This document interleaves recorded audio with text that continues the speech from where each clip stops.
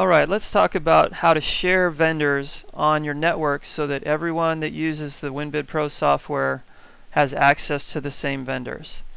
It's fairly simple to do. There's just a few steps, so let's go through what it takes. The first thing that you need to make sure of is that the WinBidPro software is installed on each of the computers that needs to run it. And each one of those computers needs to have its own license. So that's just the way the software works. It runs locally, but the database can be located anywhere. The catalogs can be anywhere. So we've got our WinBidPro folder, and if it's a brand new installation for your company, I would recommend just installing vendors on one of the computers. So you install the vendors you need everyone to share, put those on one computer. You can just go to our website, go to the V15 WinBidPro page, go to the vendors, and install whatever vendors you need.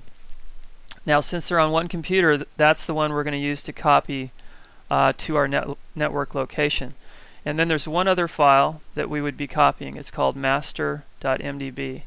And if you don't see the .mdb, that's okay, because it's the only master file. Ignore these because I have our new SQL version on here that we're testing, but you'll learn about that later. So those are the files we need to copy. Now, what we're going to want to make sure of is on our network drive that we've created a folder that everyone can access. So everyone needs rights to it. Everyone needs it to be shared on their computer. But once that's the case, you've created a folder. You can call it anything you want. GDS vendors, glazing vendors, catalogs. You can call it anything. So as long as you know where it is and everyone has access to it. So we're going to go back to our WinBidPro folder, and then we're going to actually click on each of the catalogs that we want to copy to the server. And then we're also going to want to click on the master.mdb file. So I can control and click on that. So holding down control and click can let you alternate which ones you're clicking on. Now, in the interest of speed, I'm only going to copy one catalog and the master file because it takes a while to copy. So I'm going to right click and copy, and then I'm going to go to my server folder right here, and I'm going to paste that stuff in there. So I'm going to hit paste, and it's going to go ahead and copy the catalogs. So once you copy a vendor folder, everything for that vendor is in there. The detail files, the jobs, the parts, anything you need for that vendor is in that one folder. So it's nice and easy to copy it. So we've got our master file too. So now the next step is on one of the computers, doesn't matter which one, you need to get into your software, the WinBidPro. And don't worry about creating a username yet, because we still have to tell the software where the master file is. So right now it's just using it on the C drive. And once it gets into the program, we're going to want to go down to the system defaults, almost to the bottom, click system defaults, and then click the button that says set location of master.mdb. It tells you the current location, which is the C drive. That's the default, so that's fine, but we want to continue. And we want to browse for the server drive where we copied our vendors and master file. So we're going to open up the folder we created, and I'm going to click on that master.mdb file. I'm going to say OK. So now the program has to close because it has to basically log out and log back in. So we're going to get back into the program now. Now it's using the master file. It'll have the same names that were in there before you copied it because it's really the same file. So if you need to add people's names now, that's a good idea. One person can do it, or each person can do it themselves. It doesn't matter. But you just click this button, hit add new, add the person's name. We don't need a password yet. Someday we'll implement that feature. But basically the name, first and last name, and the username is the main thing. So keep that in mind. And then once it's created, select the user.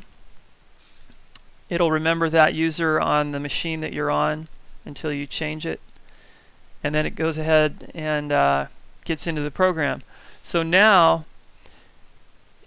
the next trick is the vendor list is all still pointing at the C drive. So remember that we installed the vendors from the C drive. On the C drive, and then we copied them. So really all we have to do is browse. So we need to edit the location, and we need to tell the software. Now there's actually no browse button here, so you would have to just kind of type this in. I know the drive letter and I know the name that I gave this, so GDS vendors. And remember, the spaces matter. The upper lowercase doesn't matter, but spaces do.